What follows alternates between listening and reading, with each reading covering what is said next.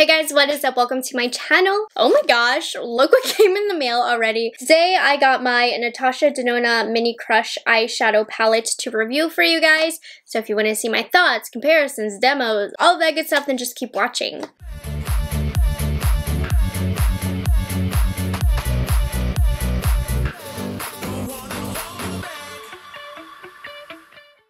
If you watched my live last night, which if you were there, thank you, it's still available for you to view. I told you guys my feelings on this palette. I don't really like it. I wasn't excited about this. I would definitely say this was the least excited I've been about a Natasha Denona palette in a while. It's just too pink for me. Kind of over it. I have so many pink eyeshadow palettes, so it just wasn't a color story that I was excited for. But nonetheless, we're going to judge the quality. We're going to see how it compares to other palettes in Natasha Denona's line. But just so you can kind of get a feel for how I was feeling.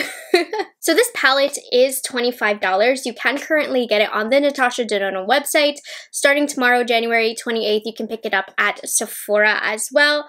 Currently on the Natasha Denona website, it's considered on pre-sale. They ship from New York. I live in Maryland. I paid, this is a whole other story. I paid $20 for expedited shipping. It's just the cost of doing this for a job, and it came in the mail today. I literally ordered this at like 4 p.m. yesterday. I got it at like 11 a.m. this morning, so the shipping was phenomenal this time, but I also paid $20, so it better have come. And just FYI, I would suggest if you can to pick this up from Sephora, because unless you're making a big order from Natasha Denona, I noticed Natasha shipping is super expensive for me. It's $15 for just normal shipping and $20 for expedited. There's a $50 purchase minimum in order to get free shipping. Obviously this is not $50, so I actually did add another mini palette to see if I could get that free shipping, and they're such bum holes. I'm telling you, 2 of these mini palettes are $50, and it was like, you're 1 cent short of free shipping. So unless you're spending more than $50 and 1 cent, I would just get it from Sephora. Do not buy this if you are buying this alone, which the fact that I live in Maryland and it's so expensive to ship, I don't get it. Anyways, shipping was fast though, but wait to get it at Sephora. So this is a limited edition mini eyeshadow palette set that is inspired by the Love palette. Last year for Valentine's Day, they actually did a mini Love, but I guess we have another mini Love inspired palette here. And if you didn't know, this is for Valentine's Day. That's why I'm not mad about the pink. It's not for me, not my color story, but it's totally to theme. So the set itself is going to look like this. It is a Valentine's exclusive, what it says, and you get the Mini Crush eyeshadow palette, and you also get a brush. I love this. It's $25, same price as they would be without the brush, so you get a little bonus brush. I like that it's in a cute little set. It makes it perfect for a gift for Valentine's Day. So this palette is made in Italy. I mean, I know it's hard to see, but if you need to see any ingredients and stuff, dang, this font is really small. 24-month shelf life. So here is what the brush looks like that comes in the set. It is a synthetic feather soft pro fiber brush. They call it a medium blending eyeshadow brush. It has quite a short handle. How pretty of a color is this? These are the kind of brushes that I just lose. They get lost in my cups, but here it is in comparison to my eye shape. It definitely is very, very soft, and it's a little pinched, so you can use it to brush on some eyeshadow or blend out. It's nice. I'm not going to complain. It was free. All right, let's take a look at the eyeshadow palette. I'm going to turn the lights down so you can see the true color here. Same packaging as all of the other mini palettes. You have this clear top, and then you have the 5 shades. Something to know, and I am going to do a comparison section later on, but 4 of these shades are already existing in the Natasha Denona line. So if you have a lot of Natasha Denona shadows, just keep that in mind. For reference, Daisy right here is in the Cranberry palette. Lotus right here is in the Safari palette. Koi is the only brand new shade to the Natasha Denona line, and it doesn't look very original to me. Soul is from the Mini Love palette, which is literally what it's inspired from. And then Claret is in the Metropolis palette. So just something to keep in mind if you do have those palettes. You pretty much have all of these shades. So unless you are in love with the curation of this and want to travel with it, if you have all those shades, you probably don't need this. So let's swatch. So we'll do a Daisy right here, which is a Chroma Crystal. Ooh, it feels great. Lotus, which is a creamy matte. And then Koi, which is also a creamy matte. I'm really excited, you guys, because I made a video called Natasha Denona palettes I'm getting rid of, and the Cranberry palette where the shade was in, I was sad I had to get rid of my Cranberry palette, and I was like, oh, I just wish I had this shade shade, and oh my gosh, it literally is in this palette, so now I have it. So now I can gladly say goodbye to my cranberry palette. But here are the first 3 shades. They feel fine. This purpley shade maybe looks a little patchy. We'll see how that translates onto the eyelid. Okay, the next 2 shades, we'll do Soul and Claret. Soul is a creamy matte. Claret is a metallic shade. So here's Soul, then here's Claret. Ooh, Claret swatches beautifully. So the only shade I'm really going to be watching out for is Koi right here, which is the only brand new shade to the line. So we'll see how that works. But these are the swatches. It's very pretty. You have some red-based pinks here. I mean, this is a red, and then you have a red-based pink, and then you have more mauvey pinky shades here. All right, let me come up with a look, and I'll be right back. All right, guys, so I did a very basic look, a look that you're probably going to create if you own this palette. I wanted to make sure I used each and every shade, and I used a technique that will probably be very popular with you guys just to make sure this palette is easy to use. So I'm starting off with the brush that came in the set, and we're gonna go into Lotus right here. Just so you know, in case you did buy the Metropolis baby set that came out over the holiday season that also had a brush, these are the exact same brushes, by the way. So it's not a new brush, but I am going to go into this shade.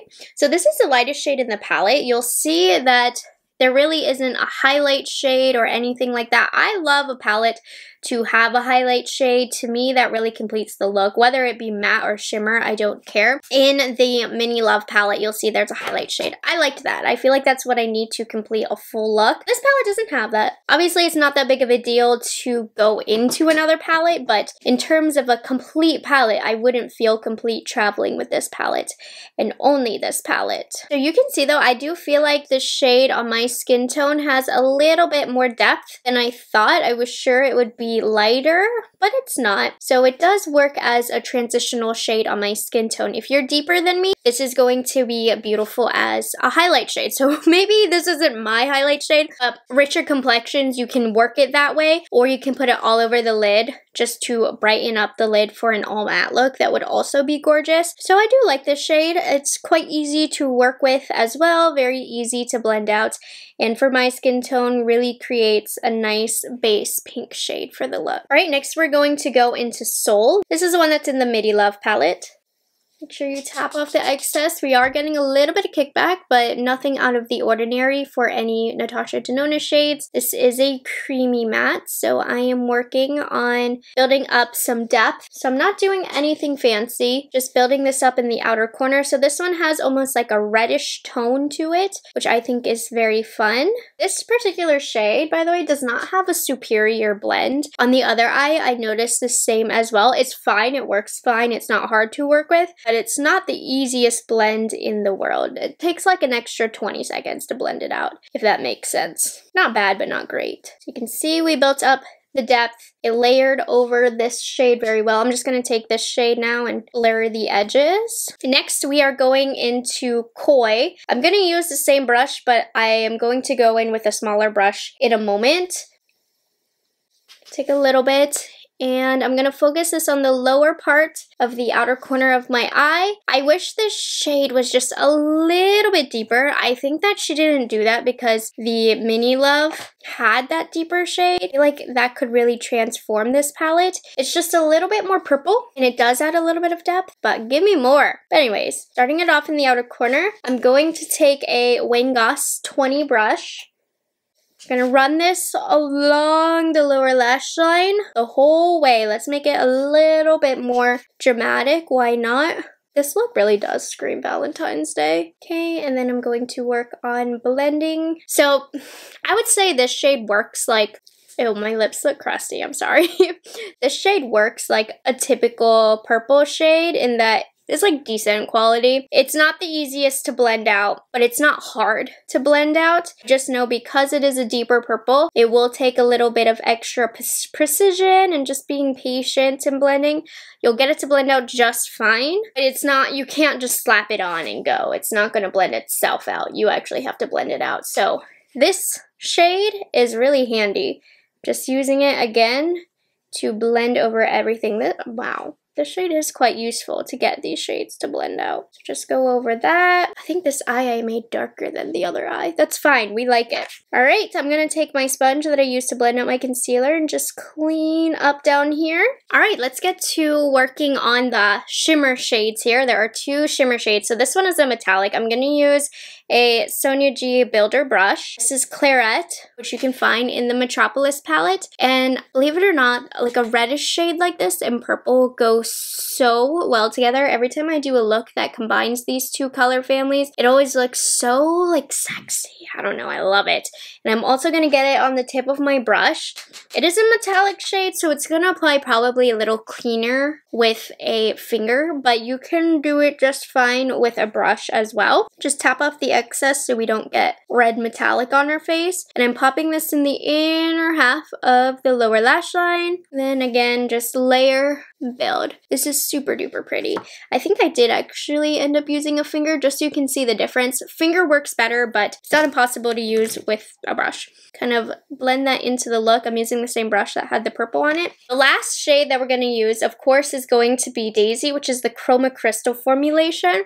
So excited about this shade. I suggest using a finger, and this is the palette right here. This is what makes the palette. If you're buying the palette, it's going to be for this shade most likely. There's so much dimension to it because it is that Chroma Crystal formulation, which is not new to her line, but she doesn't include a formulation like this all the time. Not very often, really. I put it, as you can see, on the inner half of the lid, and then I bled it over Claret just to create a very easy, pretty transitional blend. This eye looks better. How pretty is that? 99% of the time that I'll use this palette, this shade is going all over the lid because this is what you're paying for. It is stunning. This formula is very interesting. I don't notice it having much fallout, and it's just so dimensional and pretty. So here's the look. I mean, it's gorgeous. It's a really great Valentine's Day look. I do think I could get this look with my other Natasha Denona palette, but let me finish the look and we'll get into the comparisons and all of that. Alright guys, so here is the look with lashes, lips, everything pulled together. I will have everything that I'm wearing on my face down below if you're curious. But let's get into the comparisons of this palette. So immediately when I saw this palette, I was like, that looks like the Midi Love and the Mini Love that came out. So I wanted to do a direct comparison of the 2. If you aren't familiar with this is the Mini Love palette. This is what came out last year for Valentine's Day. So I just wanted to show you them side by side. So both of these are inspired by the same palette. And here's how they look. I thought they looked similar, but let me show you the swatches side by side. So right here is the Mini Love, and this is the Crush palette. The Mini Love is a little bit cooler, a little bit more mauve-y. This year it has more warmth and red to it, but those are the differences. Honestly, you guys, I much prefer the Mini Love. I think you have more variety in the shades, you have more depth, it's easier to create a whole look. You have the light shade, the deep shade, you have a very shimmery shade. Personally, if you were deciding between the 2, I would push you in the direction of the Mini Love. I like the variations in the tones and the depths. This is a better value if you ask me, and also these are all brand new shades. This year, they're not brand new shades. And comparing it to the Love palette, which is what both of those mini palettes were inspired by, here is the Midi Love palette, which I used a lot more than I thought I was going to. I ended up really liking this palette. And here you can see a comparison with the Mini Crush palette. So Soul down here, these 2 are the same shade and they swatch the same, they feel the same. I tried to pick colors from the Midi Love palette that were close to the Crush palette, and this is what I came up with. So this is the Crush palette, and then here is the Midi Love palette. And honestly, you can see that there aren't exact dupes or anything besides Soul right here, but they are super duper close. So if you have the Midi Love palette and you aren't looking for like a little mini version to travel with, you're good. You do not need to pick up the Mini Crush. You're good with just the Midi Love. And of the 3, the Mini Crush is my least favorite. I mean, it's a good palette, it has good quality, but I like the colors of the Mini Love palette and obviously the variety of the Midi Love palette better. So this is as I expected to be. Like, I wouldn't have purchased this, but it's fine. The quality is good. I just want to double check to see if all of the shades that are repeats feel and look the same that are in the full-size palettes. So I'm wiping off my hands now to do that. We're going to start off with Daisy here, which is the Chroma Crystal, and it is in the Cranberry palette. This is the oldest cranberry palette. I believe it was reformulated, just so you know. This is Mini Crush, and this is the cranberry. If they look different, it's just because, as you can see when you turn the hand, it looks different with the way the light's hitting it, but they look the same, honestly. In the cranberry palette, this feels a little softer to me. I've used this shade multiple times, and it looks really, really new. I feel like the Daisy shade in the Mini Crush is starting to get a little hard panned. So something about the Daisy shade feels a little slicker, feels a little bit better quality, but they do look the same. They just feel a tad different. Okay, next let's do Lotus. Lotus is in the Safari palette. So if you aren't familiar, this is the Safari palette. It really is not like the Mini Crush palette at all, but Lotus is right here. Here's Mini Crush, here's Lotus from Safari. They look the same. I would say Safari's formula feels a little bit more powdery, honestly, but I can't really tell too much of a difference. I've already done this, but the soles feel the same in both of the palettes. So the sole in the Midi Love palette is right here. They both look and feel pretty much the same to me. Last guy is Claret. This can be found in the Metropolis palette. So they look the same and they feel pretty much the same as well. So maybe there was like very, very, very slight differences, but I don't know if that has to do with age, or I don't think it's enough to really say they're different. They're the same as their counterparts. Final 2 cents. I like it. I don't love it. It's not a palette that I needed, but if you feel it does fill a hole in your collection, or you just really love the color story, I can say that the quality is very, very good. It's not best of the best, I would say, just because these 2 shades, I did have to like put a little extra time. I did the blending. The blending didn't do itself. But other than that, I think you'd be happy with the quality. I don't think you would dislike that. But I will say, Mini Love is still available at Sephora. I like this color story a lot better. I would push you more in the direction of this one, but Mini Crush is fine. It's just fine. So anyways, I hope you guys enjoyed this video and you found it helpful. Let me know your thoughts on this palette down below. Are you going to pick it up? Are you leaving it behind? I'd love to hear it. I will say at the end of it all though, I mean, this is a look. I really, really love the look that it created, and I am looking forward to continuing to play with this and see what other looks I can create. I don't think you're going to get a ton of versatility in this palette, but it's only 5 shades. They're all in the pink family. It's for Valentine's Day. If you're gonna wear this, you know what look you're gonna get out of this. That being said, thank you so much for being subscribed to my channel and liking this video, and I will see you guys in the next one. Bye guys, have a good one.